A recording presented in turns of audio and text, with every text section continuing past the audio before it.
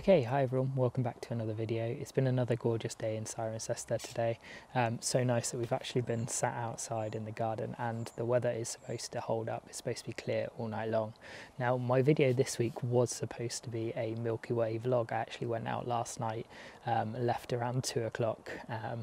And my plan was to take a couple of Milky Way images and try and capture a Milky Way art shot, but I got to my location and the cloud or the sky was completely clear everywhere you looked apart from just on the horizon where the Milky Way was visible. So I waited for about 45 minutes or so to try and capture an image, but there was just a bank of cloud on the horizon, so I didn't manage to get a shot of the Milky Way yet, which is unfortunate. I'll probably have to try again next month. But tonight's video is going to be on the Black Eye Galaxy, or sometimes called the Evil Eye Galaxy. So this is quite a lesser shot galaxy, I suppose.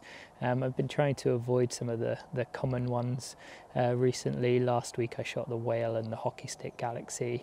Then I shot Hickson's 44 Galaxy Group, which was a really tough one to process and actually get right.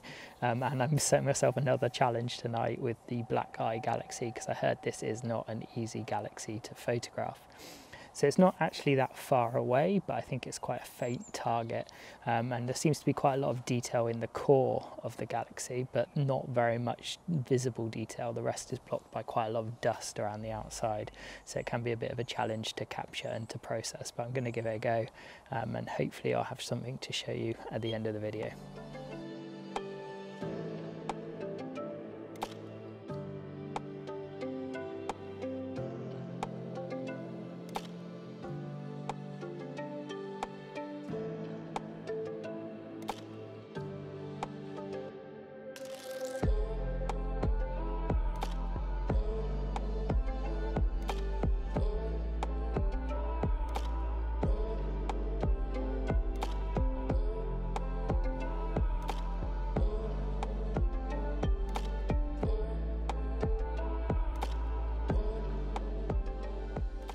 Okay, so I've just gone through my polar alignment, which didn't take very long. I think it only took about 4 or 5 minutes, and I got that nice and accurate, so hopefully I should get some good tracking tonight.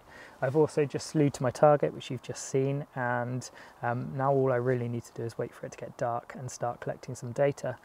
Now, from what I can see from the preview images on the ASI Air is that the target is going to be really small in the frame, so I don't think it's going to be the best image ever, but I'm hoping to give it a go anyway. I think to do this target justice, you do really need a longer focal length telescope. So this is only 1000 millimeters, but I think you probably need 2000 millimeters plus to really pull out some of the detail in this target. But I'll give it a go and I will let you know how I get on, and I'll show you that image in a few moments time. But thank you very much for watching. I hope you like the video, hope you like the image at the end. Please do subscribe to the channel if you haven't already, and please hit that like button, that does really help. But thank you very much, and I will see you in the next one.